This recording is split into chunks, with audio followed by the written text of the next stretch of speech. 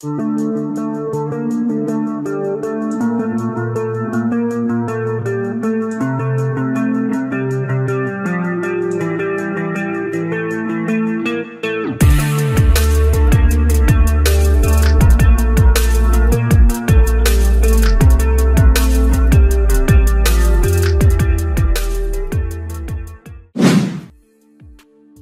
new version of the Iranian-made 155mm self-propelled Howitzer is now based on a 6x6 IVECO Trakker truck chassis using the same HM41 towed Howitzer mounted to the rear of the truck. The HM41 155mm towed Howitzer is to be an upgraded version of the US 155mm M114 towed Howitzer.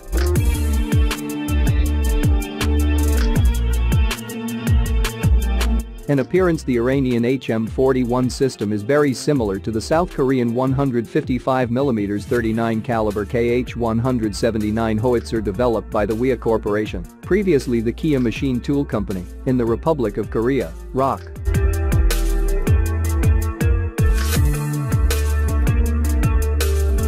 According to technical specifications of the Iranian defense industry, it has a maximum firing range of 30 kilometers with a rate of fire of 4 rounds per minute.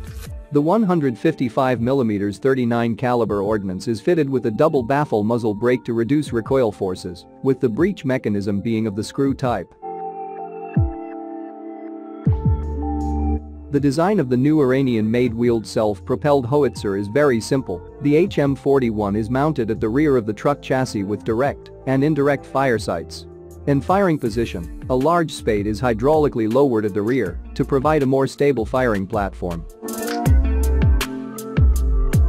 The Rod 2, or Thunder, is self-propelled Howitzer domestically produced by DO in Iran and is a strange union of an originally American-designed turret and a Soviet-designed hull. Although the exact specifications of the Rod 2 are not known, inferences can be made by looking at what is known about the platforms it is based on. The parent turret comes from the American M109A1, a slightly modified variant of the M109 self-propelled Howitzer. The A1 is quite similar, but has a longer barrel that gave the A1 a longer range than its parent, up to 18,000 meters, or just over 11 miles. The Rod 2 seems to have just this turret, though it is probably a reverse-engineered Iranian copy, rather than the original. The round both the M109 and the Rod 2 fire is the NATO standard 155mm round, which is one of the most common artillery rounds in the world.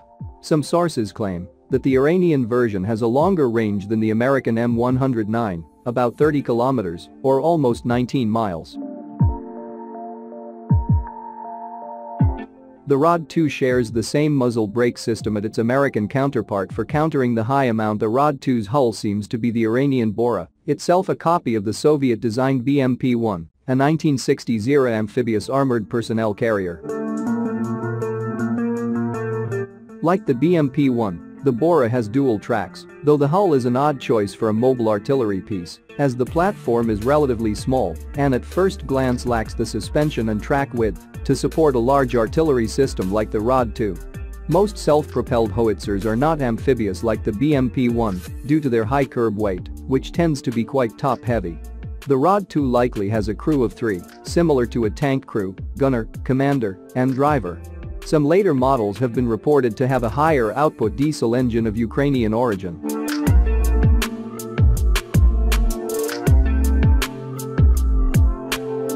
The Rod 2 is a prime example of what the Iranian defense industry does best, keeping legacy weapon systems alive through a combination of reverse engineering copies of foreign hardware and mating systems, like the Rod 2, that would not appear to belong together.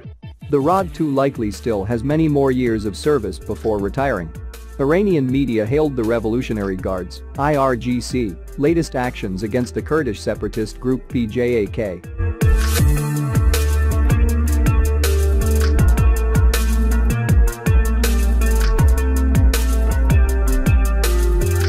The fighting took place before the weekend in the country's northwestern border, with losses to the Kurds reaching dozens, at least according to Iranian news.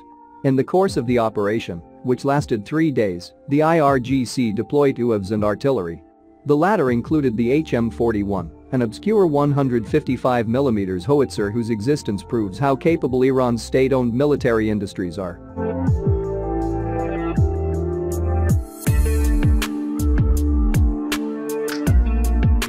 Footage and images taken during the fighting showed at least a battery of HM41s arrayed on a plateau. Other weapon systems used by the IRGC were 130mm howitzers and Russian-made BM-21 Grad rocket launchers. The HM41 is a rare example of 155mm tube artillery originating from the Middle East.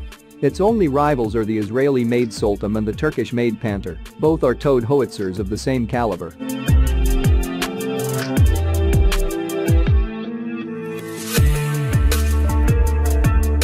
During the IRGC's battles against PJAK last week, it was claimed laser-guided Basser shells were launched at unspecified targets. But the appearance of these munitions weren't revealed except for a comparison to Russian Krasnopol-guided artillery rounds. But the HM41 does have a particular feature that may prove controversial: its startling resemblance to the South Korean KH-179 towed howitzer.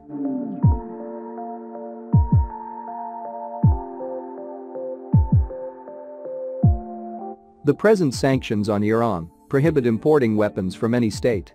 But in 2011 a 6x6 truck howitzer was unveiled by the IRGC mounting a 155mm artillery piece on its bed.